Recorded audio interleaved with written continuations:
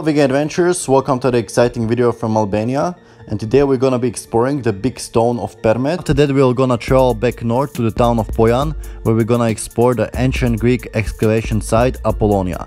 So let's get into the vlog.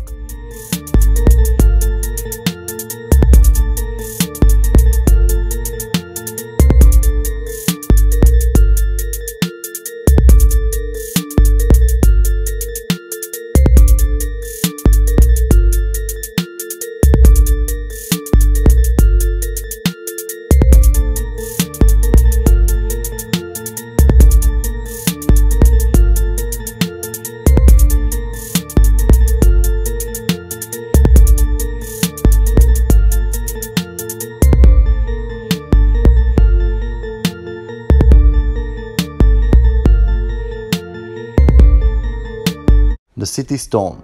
The city stone is located in the town of Permet and represents a dual monument. First category, cultural monument and a nature monument. Archaeological excavation have not been carried out yet, although the stone is a historical and tourist resource. It is approximately 15 meters wide, 25 meters tall, with a diameter of around 30 meters and an area of around 650 square meters.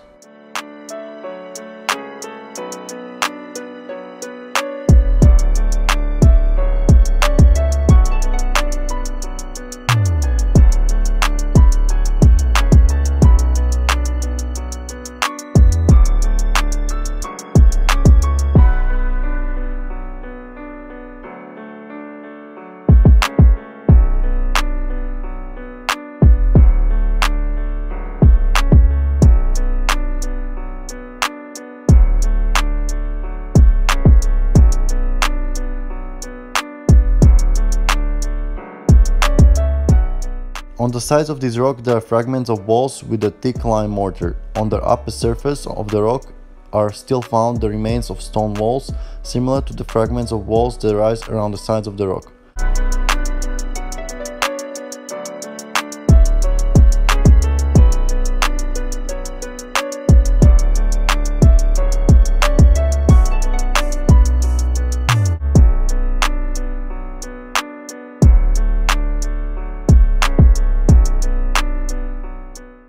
There is a 5 times 2.5 meter reservoir, an unidentified monument, and a 3 times 3 meter watchtower. Given the separate tracts of walls, we can say that we are dealing with a fortress erected in the early Middle Ages on the city stone.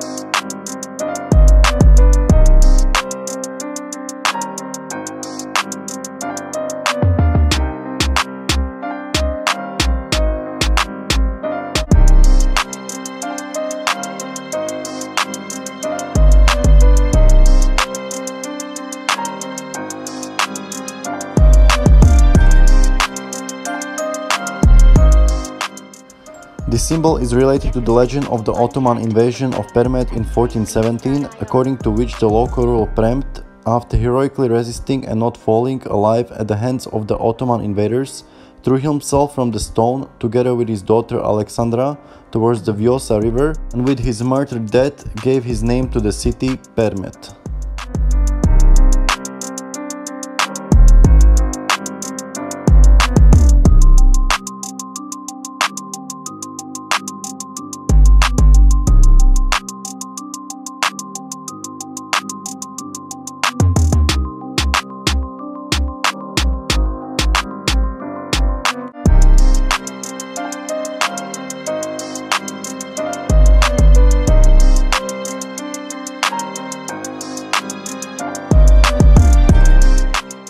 It was interesting to see the temperature changes. Down here in the city of Permet was so warm that I was in a shirt and shorts, but up there on the mountains was still snow.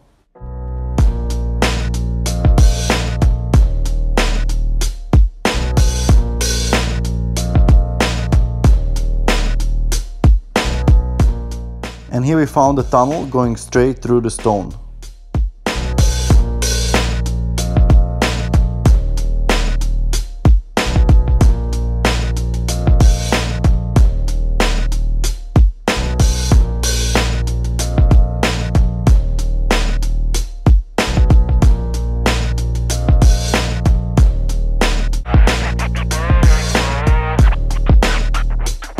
Alright, and here we're traveling back north to the city of Durrës, but on the way we want to stop at the Greek excavation site Apollonia.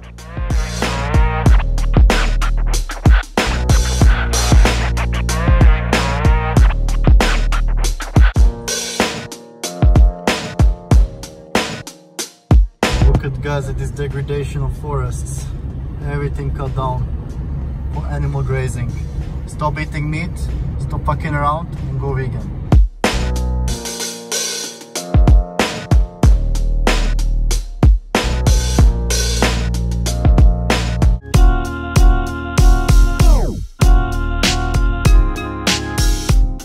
Alright, and here we are near the town of Pojan at the Greek excavation site Apollonia. Got into this yard where there is exposition of these Greek statues from the 2nd and 3rd century AD.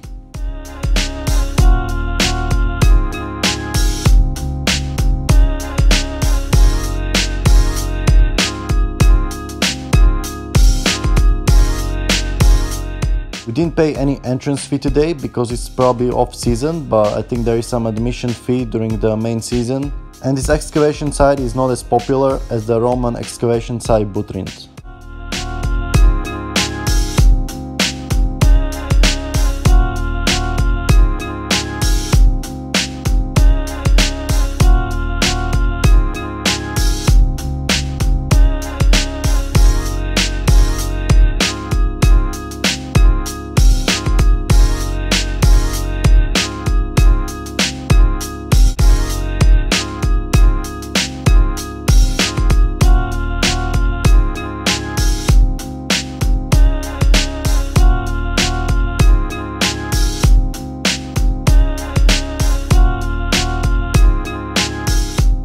The monastery and the church of St. Mary is dating back to 13th century. The monastic complex is Byzantine style and is built with recycled bricks and blocks from the ancient buildings of Apollonia. The church is one of the first of this type in Albania, in the shape of the cross in the plan with central dome. The capitals of the porch are typical Romanesque style influenced from South Italy. In the front of the church is the refectory where are still preserved some wall paintings of 14th century. Under the level of the floor open some excavations of earlier remains where there is a mosaic floor with zoomorphic motifs of an early Christian church dating to 4th to 5th century. In the back side of the church is the statuary porch and the second floor of the monastery, the Archaeological Museum of Apollonia.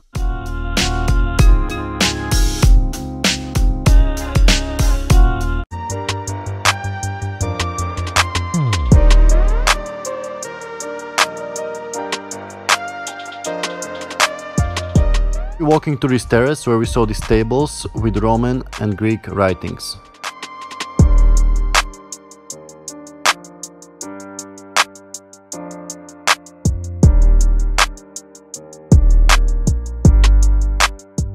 Here we see some reliefs depicting mostly war and other symbols from daily life.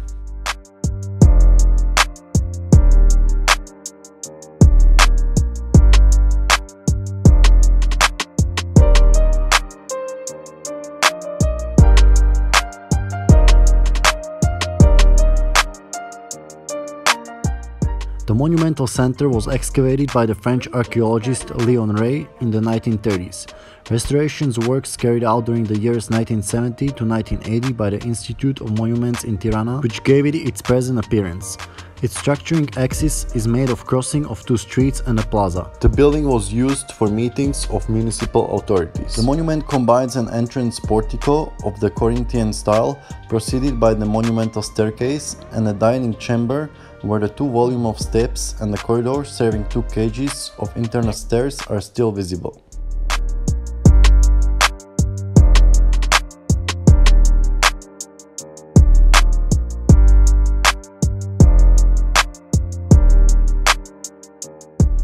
And over here we got to a row of ruins that used to be shops before.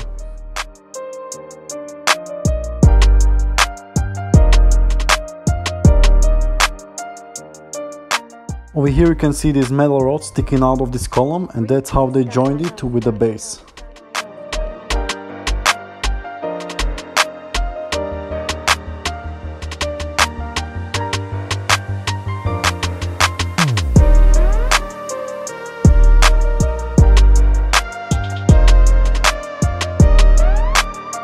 Over here you can see a picture of the temple that was here before, but now only the foundation blocks and pieces of columns are left here. Still amazing how they're able to carve these columns in such a shape such a long time ago.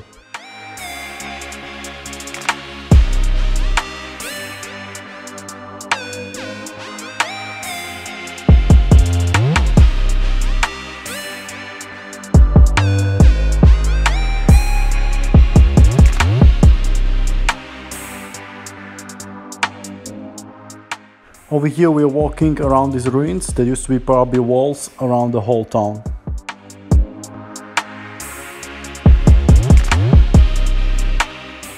So I'm still amazed how they're able to carve these rocks in a 90 degrees angle, and how they're able to put such a huge blocks of rocks on top of each other here. It means that people back then already used to have a pretty good technology.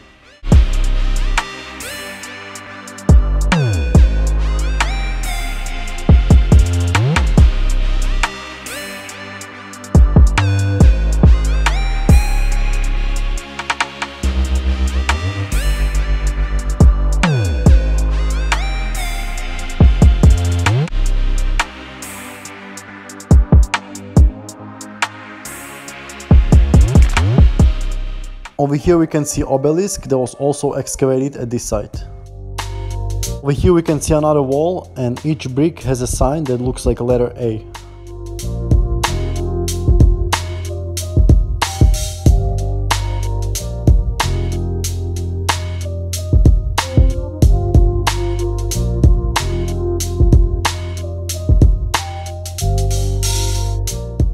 At this place used to stand a library that looked something like this before, and now you can just see the ruins over here.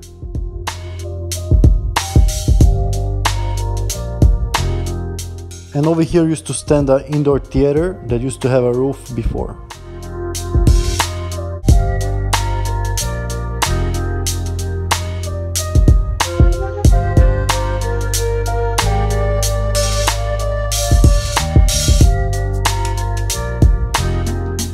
Over here used to be some kind of sanctuary that used to have statues in the front.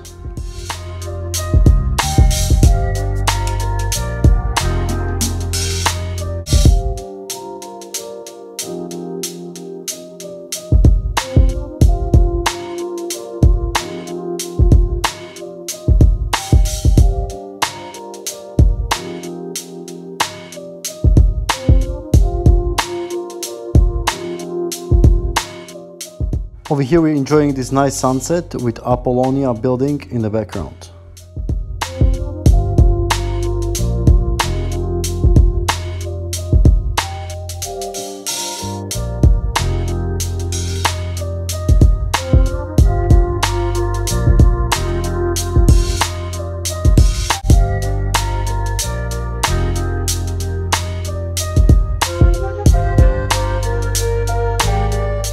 So even though this entrance building was restored by modern workers, it's still amazing that most of the parts used are original.